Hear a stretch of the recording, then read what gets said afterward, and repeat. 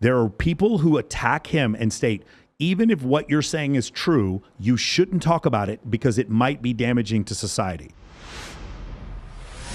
This concept of like any time there is a discussion of intersexual dynamics, and when you look at evolutionary psychology, one of the things you're going to find is that it makes both genders look bad. It makes us look like hairless murder apes. It calls into question the idea of free will. There's a lot of bad results that happen from like really, not bad, but like society would look at some of these results and be like, that's ugly. So for instance, if I show that women who cheat in a relationship have 230% the sexual partners of women who don't, that's not a result that a lot of feminists want to hear. Meaning like you being a bad bitch actually has a discernible statistical disadvantage in marriage. That's not what women want to hear.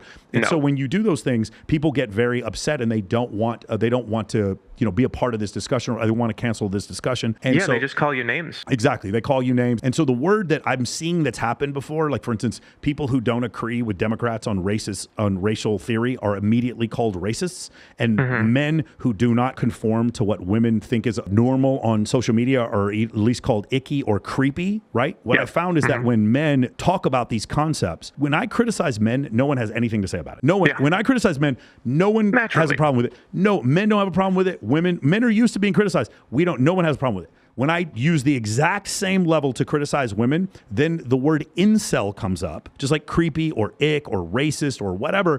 This incel work comes up. And the reason why is because of the negative connotations and sort of the attachment to people who shoot up buildings and yada, yada, yada, yada. Because of that. And the thing is, like, involuntarily celibate. No offense, I've probably had sex more than you and all your friends combined. Like, why are you saying you're calling me an involuntarily celibate person when I'm asking men to improve themselves? Like, literally what you're saying isn't true. So you're painting. This is one of the craziest things when I'm like, Andrew promotes incel culture. And I'm like, Andrew has been with like 1,000 women. I don't grasp this concept, but what it is it's this brush that you can just paint people with to negate their point of view. To this idea that it's institutions that are causing these thoughts to propagate. It's what's good for the institution, which is being... it's being managed on an institutional level. We're talking about dating apps and big tech when you say institutions. Universities, governments. Got it. Okay, we're talking about universities. Got it. The dating apps too. It's the way that they're structured promotes certain ideas and certain behavior. There are certain things that you're allowed to say and certain things you're not allowed to say. You can get banned for this and that. You can get a hate speech violation for saying that, hey, I think this is a thing that women do. And they go, oh, you hate women, and you get a community guideline strike or whatever. There are forces against the spreading of certain ideas and in favor of other ideas, and it seems all in one direction. You got to wonder why that would be. It's almost like there's like a boy and a girl version of social media. Yes. It's like when I post things on YouTube, they effortlessly sail, and I have to really kind of push on TikTok to get it going. Like sometimes I'll have good money weeks on TikTok because I'll post a certain thing that'll go viral, but then sometimes it tanks and YouTube is still doing fine.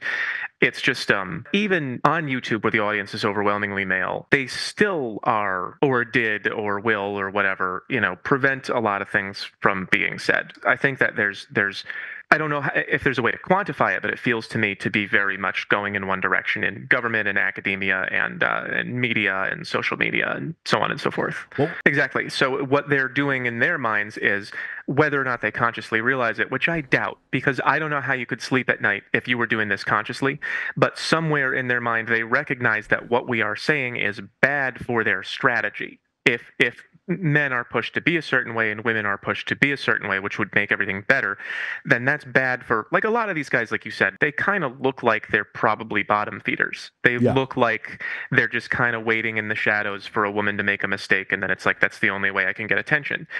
And they know what we're saying, that we're encouraging people to be strong, to be better and make better choices, and then the world will be better.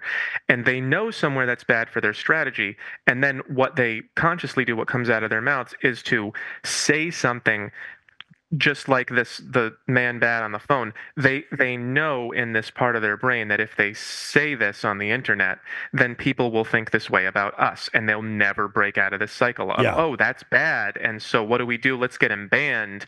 And they'll never get to this point of like, well, what is that the right thing to do, and how do I know? Because social media keeps people in this pit of unconsciousness all the time, which is, I don't know what to do about it. It's like it's taken over everything in the last 15 years? Yeah, it's like everything's changed so much in 15 years. I would say from 2005, so the beginning of like MySpace, and then it kicks off in '08 when the Facebook app is on the iPhone, and then 2011 with Instagram. I think those are kind of the three big points where you start seeing a lot of these changes happen.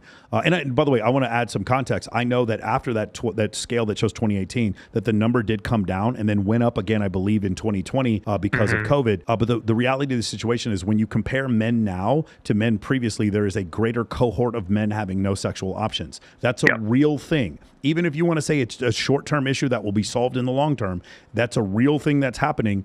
And we've seen in previous societies that ends badly. So there is an issue. So to say that there is no crisis in dating, I am being told I am irresponsible for calling women delusional. I think to say that there is no crisis in dating is actually what's irresponsible. I had Dr. Richard Reeves, and we asked him a question. We were like, you're an academic who's actually discussing this disparity between men and women when it comes to jobs and family and dating and et cetera. Why do you think Andrew became so popular? And his expression was, it became popular because we in academia weren't willing to have this discussion.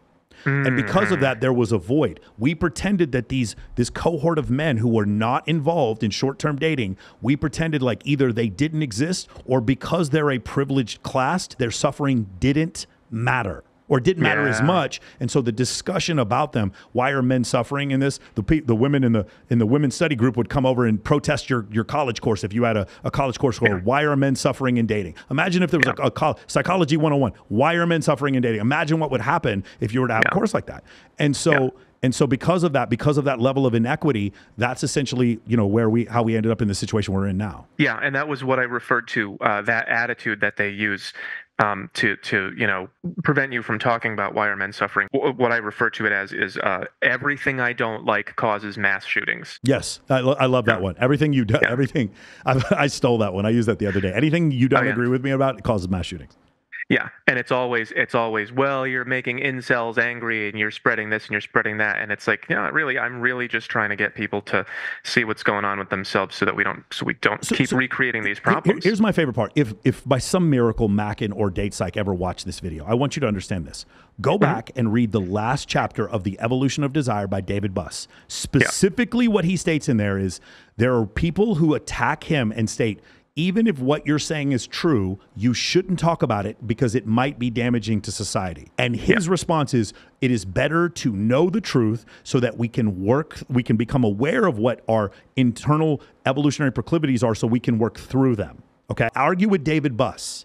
Because these are truths. And even if you think, well, he's like, why are you even concerned about this, bro? Like, when you say that, we're concerned because it's the truth. Objective truth is something you should be concerned about, even if it could, in the short term, have a deleterious effect. Are there some incels that are going to use these videos to propagate their ideas? For sure. Absolutely, but that's not the majority of people. It isn't the majority of people.